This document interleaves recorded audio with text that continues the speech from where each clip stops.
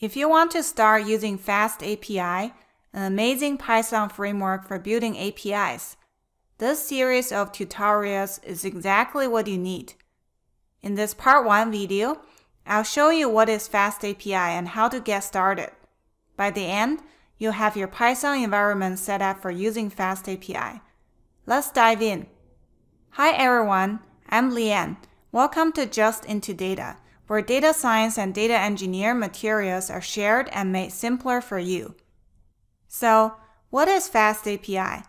As shown on its website, it is a modern, fast web framework for building APIs with Python 3.6+ based on standard Python type hints. You might wonder, there are already popular frameworks based on Flask and Django. Why do I want to learn FastAPI?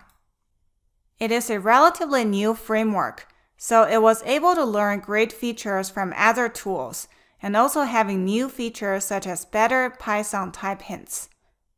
Let's look at some key benefits of FastAPI. As said in its name, FastAPI is fast. It is one of the fastest Python frameworks available. This is mainly due to the framework being built on top of tools like Starlet and Pydantic for the web parts and the data parts, respectively. For many of you who are working in the data science field, because of FastAPI's features like parallelism, FastAPI is especially a good match for building web APIs for machine learning systems. Also, it is easy to do data validation in FastAPI, based on standard Python type hints, handled by Pydantic. So what are type hints? The Python type hints are a special syntax to indicate the type of a variable. It is a relatively new feature that's only available in recent versions of Python. With such declaration of types in FastAPI, Pydantic enforces it at runtime and provides user-friendly error messages when data is invalid. Another key benefit of FastAPI is its automatic interactive documentation. As we program in FastAPI, it automatically documents everything with open standards like OpenAPI and JSON schema. We can view this documentation through systems like Swagger UI and Redoc in our browsers. Also, FastAPI was tested on multiple editors, so we can get great editor support, including auto-completion. This means we can code faster and have fewer bugs using FastAPI. So even if you know Flask and Django, it is still worth trying FastAPI. By the end of this tutorial series, you'll build an API like this, with different operations. All you need to start is some knowledge of Python. I'll try to make this as beginner-friendly as possible. Alright, now let's set up our FastAPI environment. I'll use PyCharm, the community edition, which is free to download and use, but you can use other Python editors such as VS Code. First, we'll create a project for this tutorial. We can go to File, select New Project. We can rename the project to FastAPI-tutorial. Then we need to choose the Python interpreter, New Virtual Env Environment. The main purpose of setting a virtual environment is to have an isolated environment for each project so that we can manage them separately. We'll just choose the virtual env tool. We'll leave the location as it is.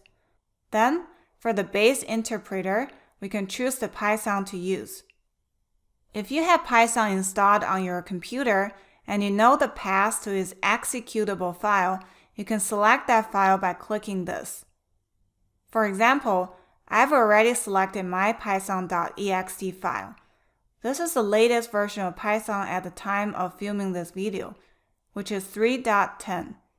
Please check your Python version and make sure it has version of 3.6 or above.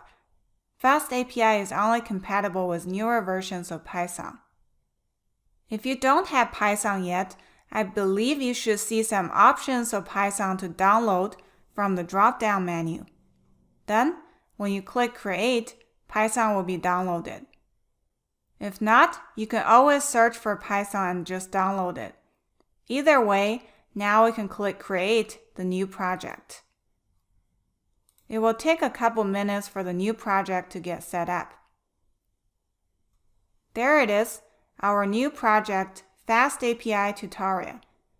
Now we need to install the necessary packages in this environment. We can click Terminal and type some Python code here. We need two packages. First, we'll do pip install FastAPI.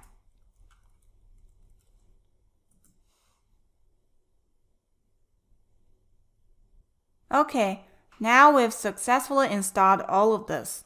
For your reference, I'm using FastAPI of version 0.70.1. Then, we can also pip install uvicorn standard. This uvicorn server will be used to run FastAPI applications. Okay, so it was also successfully installed. Finally, we are ready to use FastAPI. In this video, you've learned about FastAPI and set up its Python environment. Stay tuned for the part 2 video. We'll create a most basic API using FastAPI. Did you learn something new in this video? If so, make sure to subscribe to our YouTube channel. Just click the subscribe button below this video right now. If you're interested in more data science tutorials and courses, please head over to our website justintodata.com. Thank you and see you in the next video.